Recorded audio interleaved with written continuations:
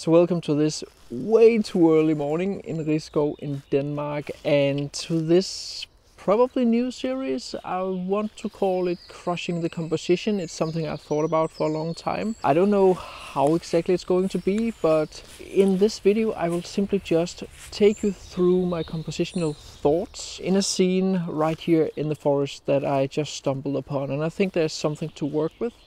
So whether or not the pictures will turn out, I'm not sure, but let's get to it. So as you can see, the scene here in front of me is full of wild garlic. Here it's May, it's springtime, and then I have this old fallen over trunk here. And what initially made me pause was actually, as you can see here to this side here, the forest is kind of dark, and it's kind of dark to this side here also. And then if we look up, you can see there's some light coming down through this hole up here and lighting up the background. So what I am thinking is that this trunk here can work as some kind of leading line, leading element, leading into the scene, and then into the light here in the background where the eye will come in.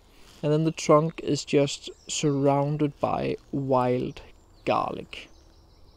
So my lens of choice is the Sony 12-24mm G lens. This is an ultra wide angle zoom, and I'm all the way out at 12mm on a full frame camera. So this is very, very wide. This is simply just to create a very, very strong and almost like distorted depth in the scene.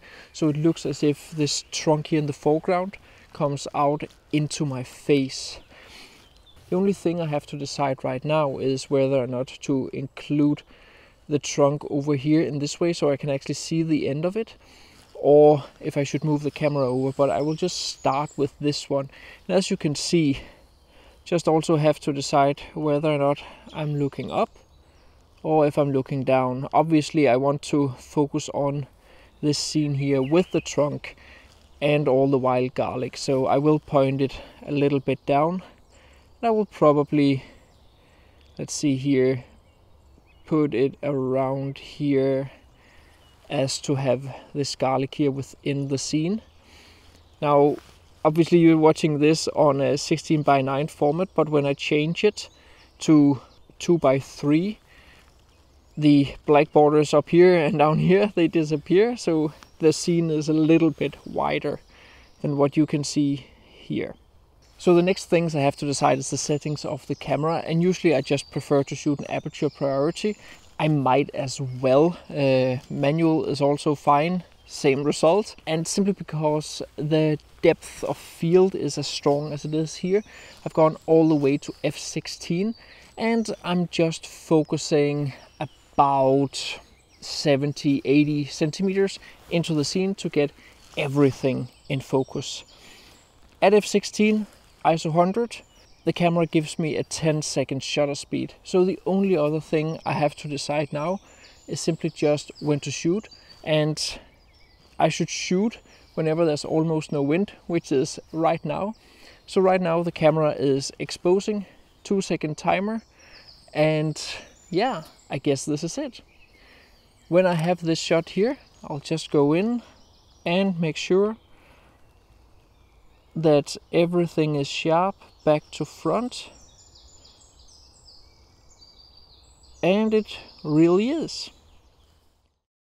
So here is the straight out of camera raw photo. What stands out the most to me is the distortion. The distortion of a 12mm lens is usually quite heavy, and it becomes abundantly clear when you photograph in forests. Here's my edited version of the photo, and as you can see, I went for a very fairy tale-like look. Due to the adjustments of the distortion, the crop is quite heavy. How much you want to edit your photos is of course up to yourself, but if you are interested in knowing how I did this, I'm including a tutorial on this edit in my upcoming Photoshop for landscape photographers tutorial bundle. So since I have the shot now in horizontal, I will also, just to be sure, make one in vertical. The reason why I do both horizontal and vertical is simply so I have the same shot for different formats. So vertical generally works better for Instagram and obviously magazine front pages. So in case I will need to use this for a magazine front cover, I also have a vertical version. Settings wise, it's completely the same. The only thing I've changed is how I've turned the camera.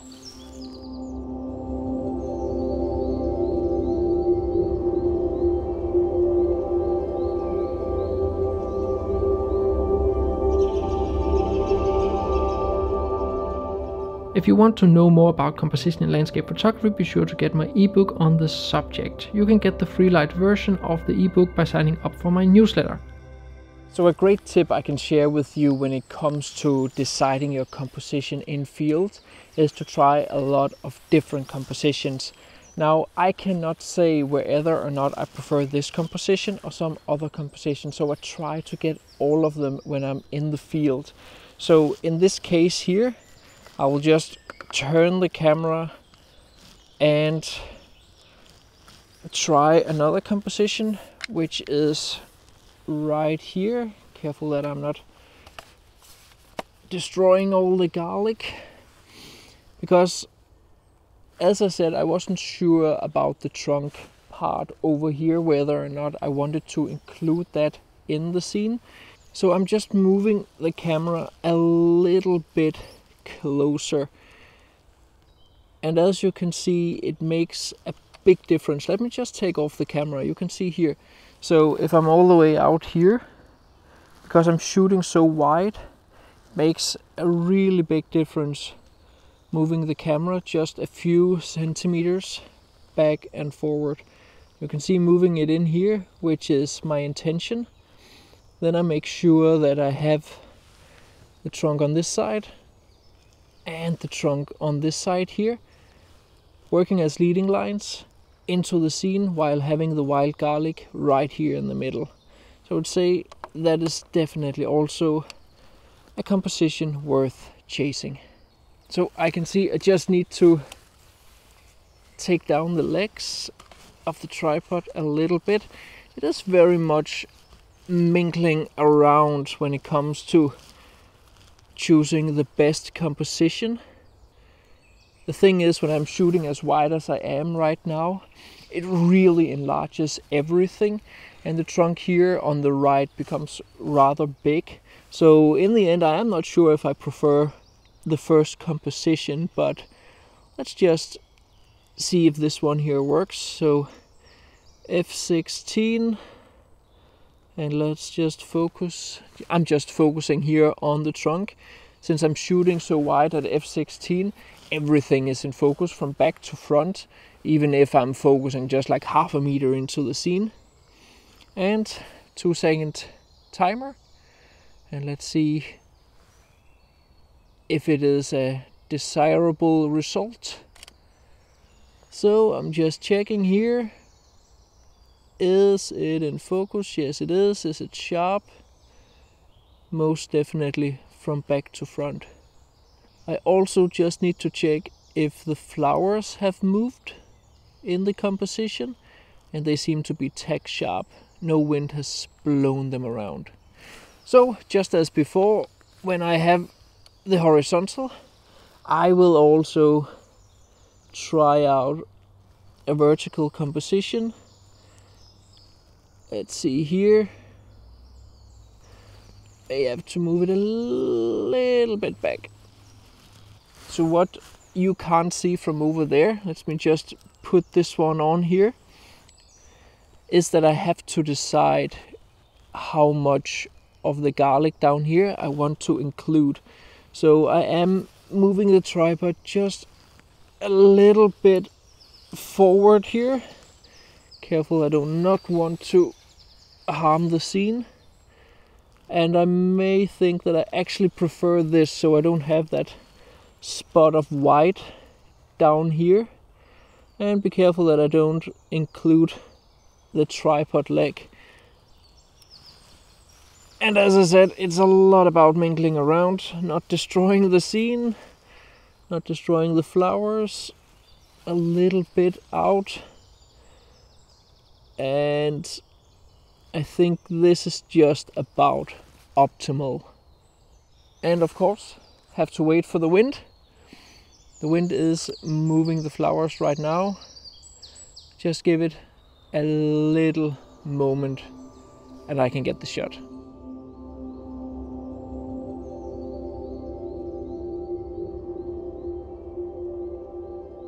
And just because I'm not completely satisfied just yet, just moving this here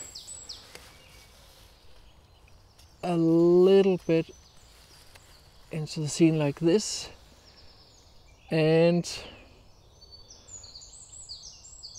I actually think this here might work a tad better.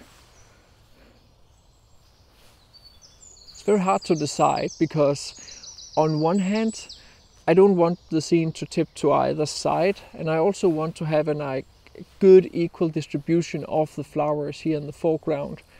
So it really is down to like really a few inches back and forward to get the optimal composition. So another thing I also decided to do, you can see down here, see all the leaves down here, they have quite a lot of dirt on them. So I actually just make sure just to clean them a little bit, so I don't have to do that in Photoshop afterwards, because I can easily do it in Photoshop. It just takes a lot of time. It's way easier to do it in field than doing it in Photoshop. But I would say I will give this composition a try too, and then I think I'm good.